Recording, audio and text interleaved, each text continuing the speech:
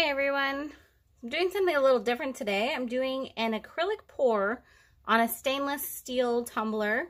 This is one of the cold drink ones, got it from Michael's. And I'm doing it on my rotator. I haven't done it this way before. I've done it with resin and I've just never done this before, so I think it's gonna be fun. I have a canvas under here because I'm sure there's gonna be runoff. So this can be a 2-for-1 project.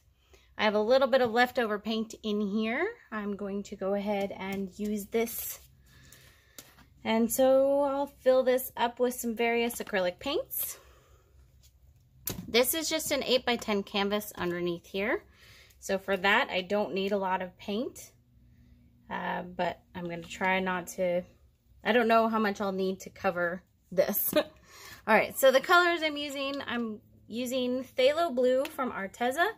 I'm using Arteza Iridescent Playful Pink. And then people have been asking for me to use silver. So I'm using some decoart Extreme Sheen Silver. That should be fun. And then let's go ahead and throw a little purple in here. This is the Arteza Iridescent Royal Purple. And then I'll also just use regular Artist Loft Flow Acrylic Whites. I'm sorry, I know this isn't as much in the camera as normal, but here we go. So I'm gonna turn the rotator on. If I need more paint, I will use more paint, but for now, let's see if we can make this work. So I'm gonna just slowly pour, and as it moves, the paint will be going around, of course.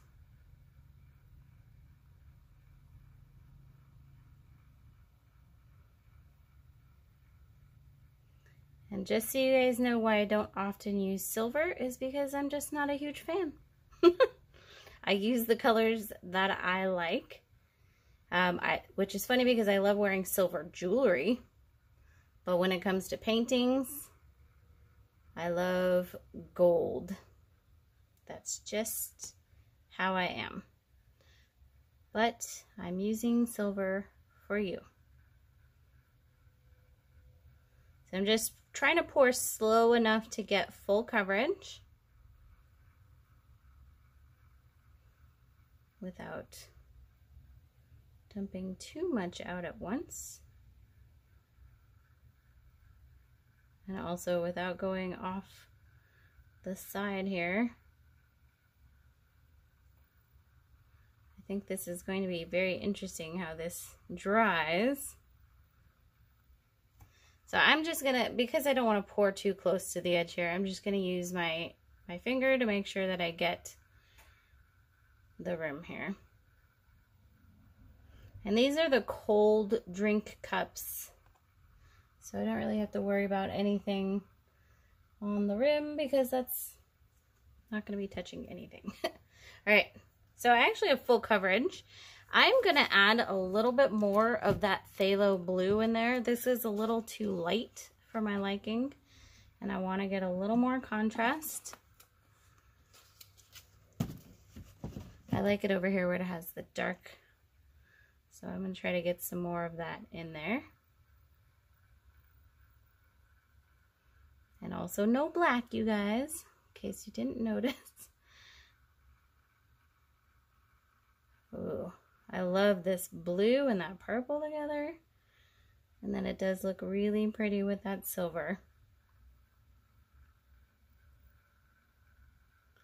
All right, I'm gonna let this turn for a few minutes till it kind of settles down on the dripping. And then we'll go ahead and I'll carefully move this aside and do the canvas. So I'll be right back. Okay, so this seems to have pretty much completely slowed down on the dripping, almost stopping 100%. I'm sure it will keep dripping, and I do want it to obviously keep rotating. So I'm going to very carefully move this aside over here. And then another benefit of this is we're definitely going to have some unique patterns on this. So I used more than 5 ounces of paint. I do have a little bit of extra paint in here. And I did see a couple dried paint parts as I was pouring. I think this is going to be super fun canvas.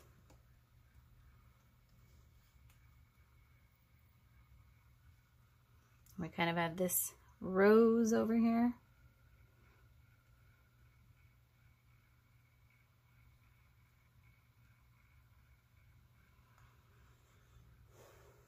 All right, that is very cool. And I'm really digging these colors.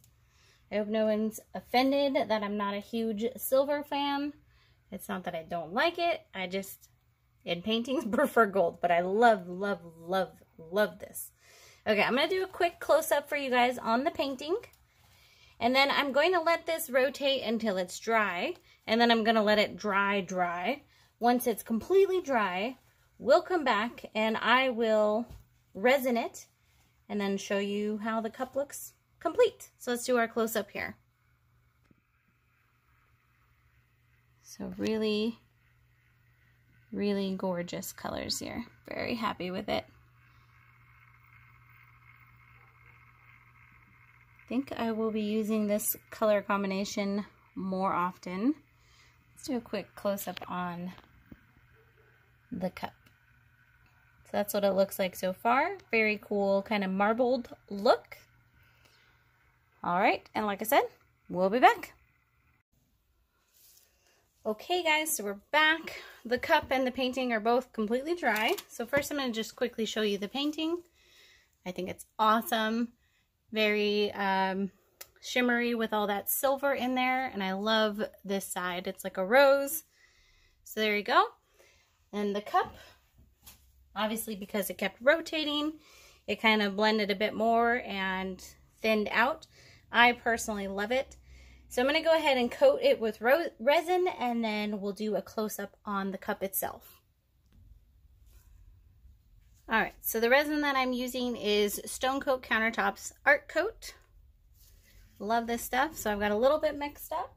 I'll turn on my rotator.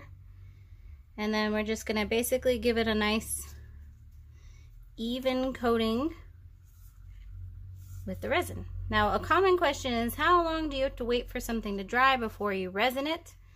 That is an excellent question, but also kind of an impossible one to answer because it's going to depend on the products you're using, the environment you're in, etc. So for this cup, I did wait about a week, and I'll tell you why. Because normally it would take acrylic paint anywhere from, 3 to 4 weeks to cure. However, on this cup, because it is not a flat surface, the paint is actually quite thin. So there's that factor. Also, where I am right now, it is very dry and it has been about 100 degrees the last few days. And before that it was, 70 to 80 degrees. So we've got a very hot and dry climate, which causes things to cure much, much faster.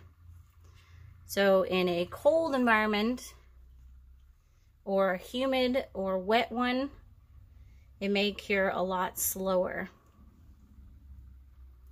So that's just my opinion. I'm not a scientist.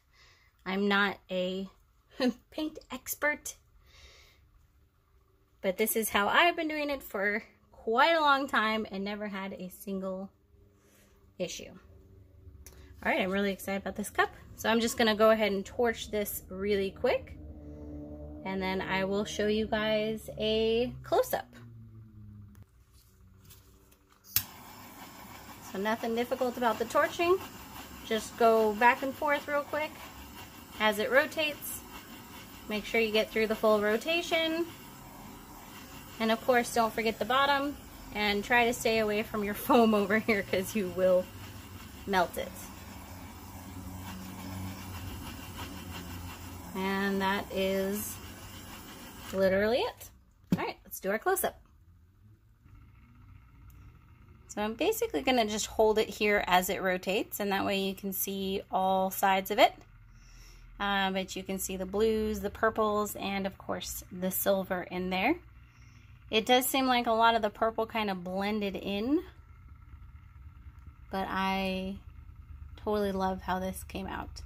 And also, just a cool part is on the bottom, because of the rotation, it got this really cool, like, swirl. So I think that is awesome. Alright guys, I hope you enjoyed this video. I'm very pleased with how this cup came out. Let me know what you think, and I'll see you all next time.